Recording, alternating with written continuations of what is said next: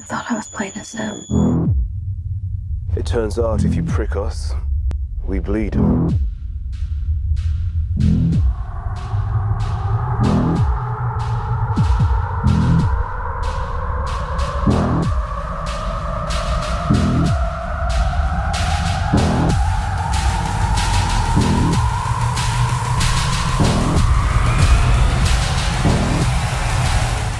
All right, Jamal Finkley, BLACKTREE TV.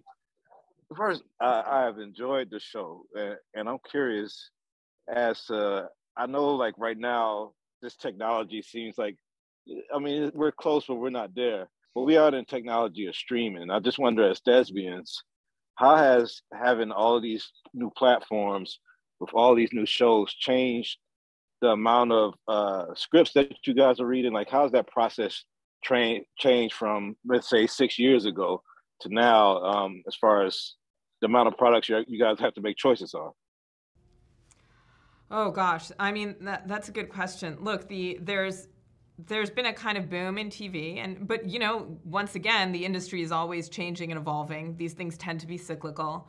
But the one thing that I think is consistent for me is, you know, we try to just do things that attract us not just on an intellectual level, but on a personal level. Because if you don't kind of feel it, if you don't connect with it on more than just the kind of abstract level, it's not worth it. You won't bring your best to it, you know? And so when, you know, Vincenzo brought me this brilliant book by Gibson, the idea of slipping into these worlds that were portrayed and the lives of Flynn Fisher and her family and Wilf Netherton in London, that it was a kind of story of transformation and hope and resilience during trying times that really, really resonated, because we were in the middle of a pandemic and, you know, you understood that need for family and solidarity and hope and strength. And so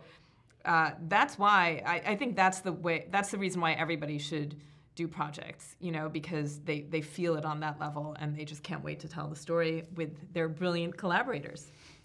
Yeah.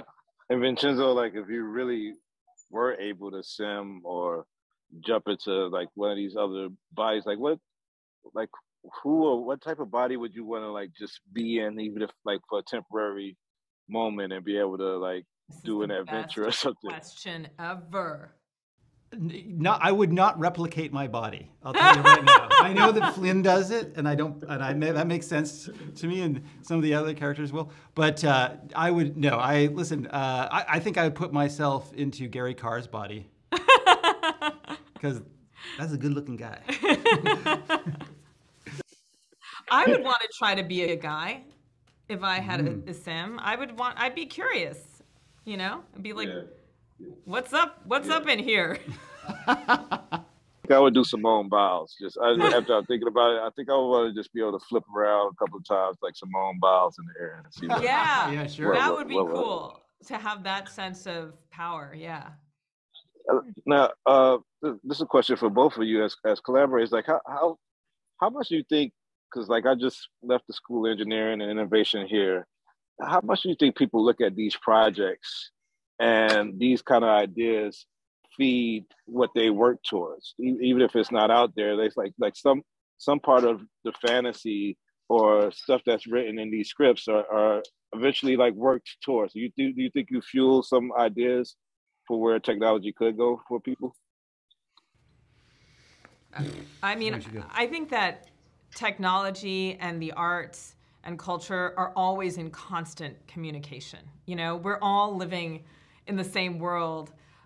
You know, this is water. Like we're all in the same kind of cultural water, absorbing a lot of the same influences. And with the evolution of technology, that incites more speculation and fiction, which could inspire more evolutions in technology. It's a kind of iterative process that I think has existed, you know, since time immemorial, right? Stories are the first way of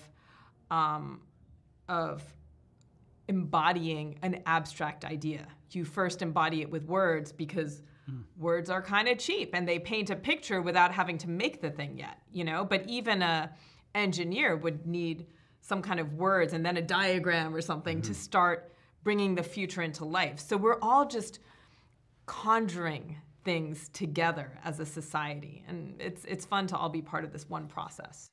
But it does feel a little bit like, and I hate using this word because it's a buzzword, but the singularity, where the things that we read about as kids in science fiction books are now actually happening. Like, we're having this conversation, you're on a screen.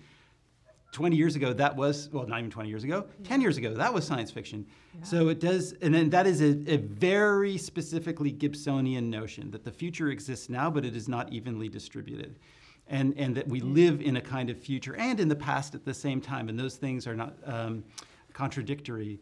So I 100% agree with everything Lisa's saying, and I think it's sort of brought more into focus because we're suddenly seeing things that were purely science fiction notions become part of our everyday lives. Totally. Yeah.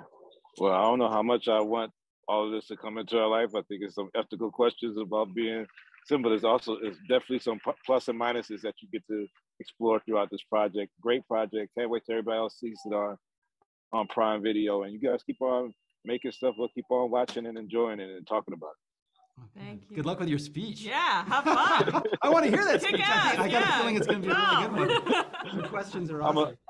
I'm going to talk about what we just did in this thing. So yeah. Amazing. Thank you. Thank you, Ron. Thank you.